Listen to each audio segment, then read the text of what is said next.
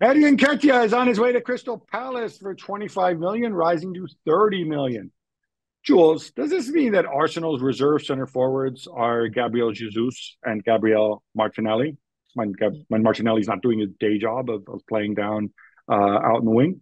No, I mean you can play Trossard as well as a Oh, number sorry, nine. another winger. Yeah. Yeah, but as a different option, I guess. But yeah, I think the Nketiah transfer pays for the Merino's arrival. Basically, this is what it is. They would not have been able to get Merino without letting someone go, unfortunately. And for Nketiah, I think this is for a player who went through the academy, and as we know, in terms of PSR, it's straight in your books, straight in your accounts. This is good. There might be more leaving as well before the end of the season, the end of the transfer window. Sorry, and then I think that would be a good window from an Arsenal point of view. So unfortunately, Nketiah has to go, and then for Crystal Palace is another option for Glasner with Mateta and with Otton Edouard. Juventus Okay. beat Verona 3 Sorry, 0 away sorry, on sorry, Monday sorry, sorry. night, Jules, Gab. Jules, Jules, let me finish here because I'm going to Sorry. disagree with you on Nketiah. Sorry, I know you're trying to shut me up. No. Sorry, I didn't hear you talking. Just kidding. Um, I'm not convinced here just for one simple reason. And, like you, I'm not a big Eddie Nketiah guy.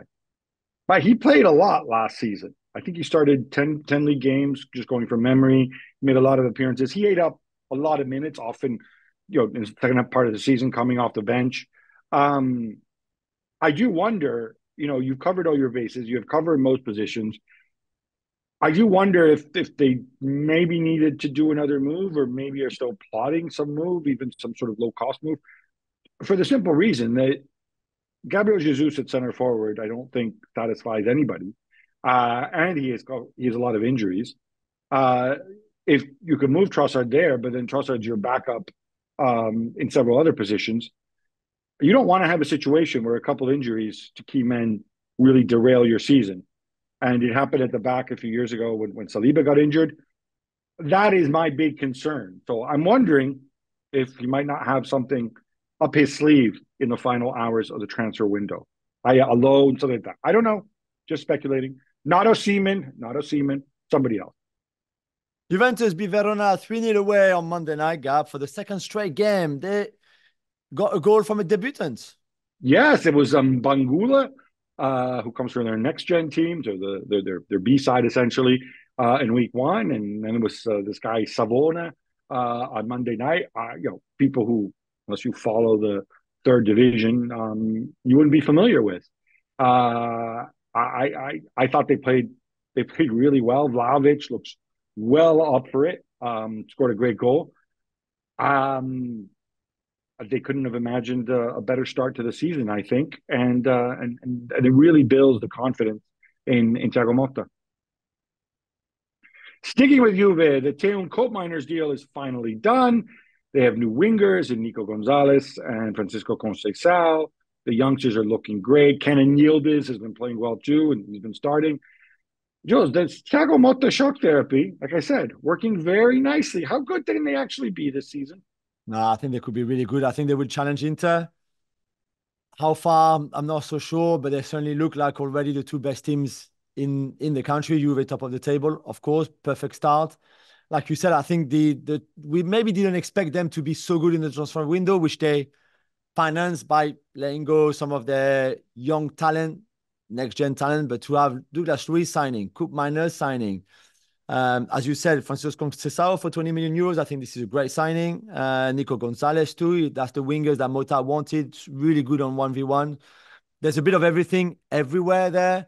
Even defensively, it's good. When they lost Chesney and Rabiot, who one left as a free agent, the other one got his contract. I don't know how you say Rescinded. rescinded Yeah, exactly, mutual but they consent. covered them quite well.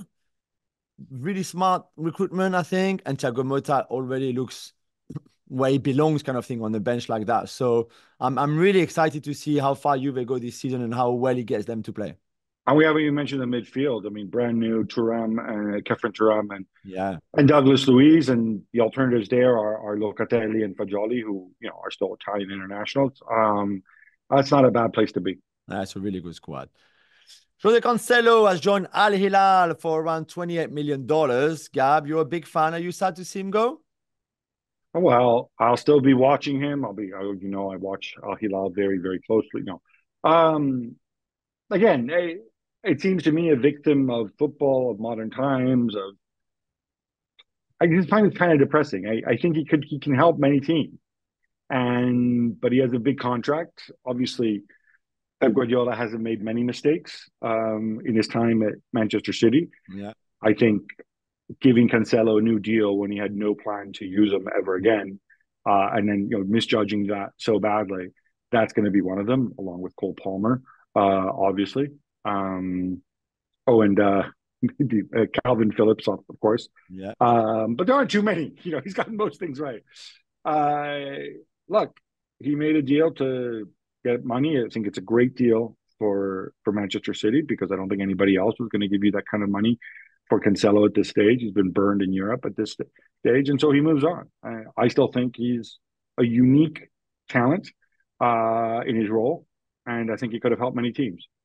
Yeah, and that's Joao Kingsley, Cancelo, not his brother Jose. I don't know why I called him Jose in the question, but yeah, that's probably Joao. That's the because same one.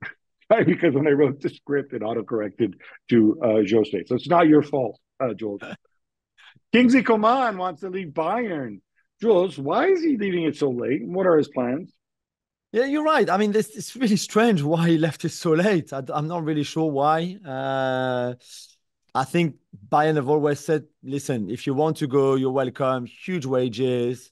Olise arriving, Musiala is there, Gnabry is there. I think they were quite keen on letting him go, and I think maybe it took him time to make his mind up, really, between staying and going. The thing is, like you said, now it's really late, and the only club right now that he has is in Saudi Arabia. So yesterday there were few conflicting reports. I was told that he didn't want to go. Others reported that he accepted the deal to go to Al Ittihad, I think it is. I'm I'm not sure, but I'd be disappointed to see him go over there. I think there's enough talent there for a European club to go and get him. That might mean for him taking a less money and decrease his wages, but he can do that. He's already a very, very rich man. So I'm Well, really curious to see what's next for him. I'd be disappointed if that was Saudi Arabia. I'll tell you what on Coman. I mean, obviously the market in Saudi is open longer, so he doesn't need to be in a rush. But why doesn't he come to Arsenal on loan and he can back up Kai Havertz and give you a different dimension? He can play center forward. He's done it before, right? I don't remember him playing centre forward. Oh, he did it at Juve. Really? It's not that different. Yes, he's done it. Not particularly well, but I prefer Gabriel Jesus as a nine than actually Coman as a nine. all right, okay, all right. There's But just but a but I think thought. there's a few clubs who could do with somebody like him. It's just, yeah, it's a bit late now to try to make that whatever move happen, really. After two disappointing games, Milan are scrambling at the end of the transfer window. There's talk of Selemakers plus cash for Tammy Abraham at Roma, and they're looking at another midfielder, Rabiot, maybe Manu Kone. I thought Milan was supposed to be big methodical planners on the transfer market, Gab. What's happening?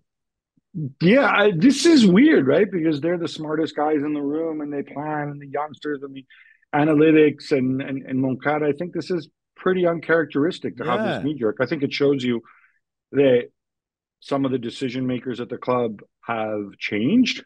Zlatan. I'm not saying this. Oh, it's because of Zlatan, but Zlatan's obviously much more involved. He's going to be part of whether Milan season is judged a success. Okay, so Jovic didn't play well when he's Yeah. been on the pitch. So like, oh look, Tammy Abraham, sure, but you knew Jovic wasn't very good. You saw him all of last season, right? I mean, the Salamakers Tammy Abraham deal, I think, is the kind of deal that could help both clubs. Fine, but you could have made this deal at the start of the summer, right? And again, in midfield, it's not a mystery. Rabia was maybe you wait on him because you're trying to get the best possible deal. Manu Kone feels a little agent driven to me, frankly, because Yeah. when you have a guy from abroad who gets linked to a different Italian club, this happens all the time. A different Italian club every week, you know that there's somebody in Italy who has the mandate to sell him. But We had Manu Kone in our draft of young players a couple years Yeah, ago. remember? Lost his name away a little bit, but there's talent in there.